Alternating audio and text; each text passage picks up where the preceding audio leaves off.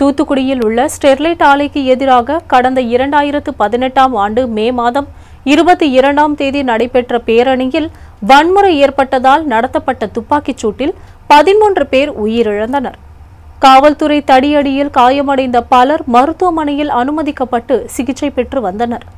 அவர்களை நேரில் சந்தித்து ஆறுதல் கூறிய நடிகர் ரஜினிகாந்த், போராட்டத்தில் சமூக விரோதிகள் புகுந்ததாலேயே வன்முறை ஏற்பட்டதாக கூறினர். இந்நிலையில் துப்பாக்கிச்சூடு தொடர்பாக விசாரணை நடத்தி வரும் ஓய்வு பெற்ற நீதிபதி அருணா ஜெகதீசன் தலைமையிலான ஒரு நபர் விசாரணை ஆணையம் நடிகர் ரஜினிகாந்திற்கு சம்மன் அனுப்பியுள்ளது. அதில் தூத்துக்குடி துப்பாக்கிச்சூடு தொடர்பாக கருத்து தெரிவித்த ரஜினிகாந்த் வரும் 25ஆம் தேதி நேரில் ஆஜராகி விளக்கம் அளிக்க வேண்டும் என உத்தரவிட்டுள்ளது.